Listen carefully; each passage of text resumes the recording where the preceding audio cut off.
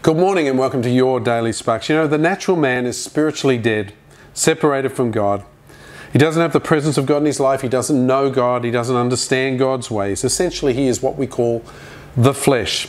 His mind has been conformed to the pattern of this world.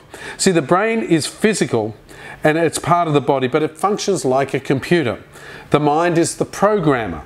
The body picks up data from the world through its 5 senses and acts accordingly. The mind chooses how it interprets that data, and the brain stores it.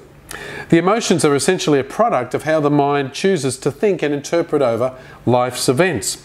When we're born again, the Holy Spirit takes up residence in our life. Because we are now spiritually alive and united to Christ, we get to have the mind of Christ, which means our computer gets to come online with His.